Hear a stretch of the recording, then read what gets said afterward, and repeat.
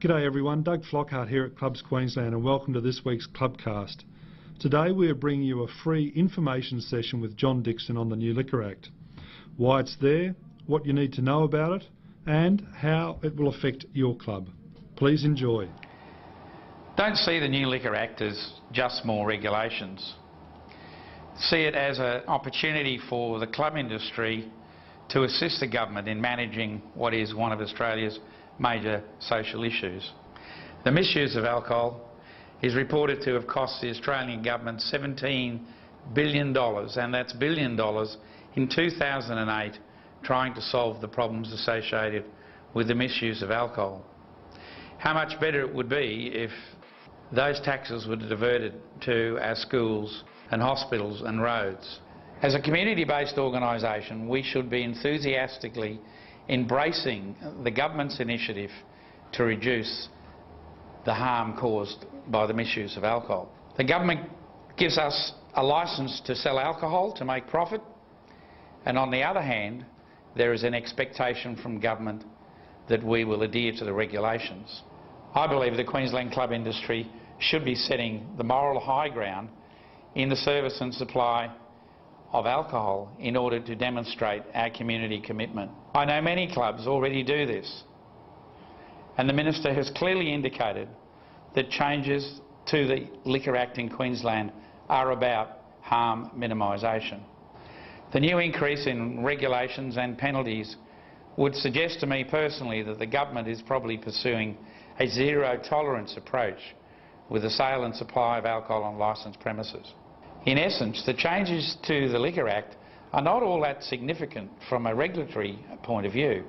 The changes are initially around licence fees and increased penalties in order to encourage harm minimisation from the supply of alcohol on licensed premises. Looking for ways to cut corners in the new Liquor Act or seeing it as a government fundraising exercise is avoiding our responsibility to the community.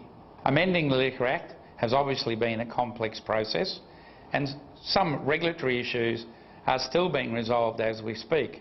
However, the broad context of the regulations has been resolved, and there are two areas that I wish to speak about today. One being the approved manager's position and the fees that now apply to the operation of liquor licences in Queensland. The first significant change is around the roles and responsibilities of nominees, which have now been deleted as of the 1st of January and replaced by approved managers. Whereas in the case of nominees, clubs were only allowed one nominee for each venue. The new regulations now allow clubs to have more than one approved managers to assist in their regulatory compliance. The number of approved managers that a club may have is one they determine for themselves to ensure that they have sufficient management to meet compliance and best practice.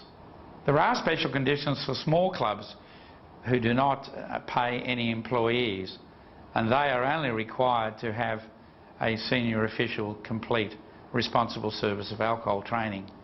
Small clubs should seriously consider the requirement not to have an approved manager, as doing so may put their venue at some risk in terms of regulatory compliance. Clubs are required to maintain a logbook of approved managers and who is responsible for the venue at any time when the venue is open. It is possible to have an approved manager designated as on call, not necessarily at the venue. However, he is required to be contactable and they must be available to be at the venue within 1 hour. An approved manager must be on site if a club trades outside the standard hours, that is before 10 a.m. or after midnight. To be an approved manager, a person is required to complete the responsible management of a licensed venue course, the licensing division's RSA course, and complete a Form 4, which you can get from the department's website. You will need to submit this form to the department with a payment of $365. Responsible management of licensed venue courses and RSA courses are valid for a period of 3 years. If you attain your approved manager's certificate, well, they are valued for a period of 5 years.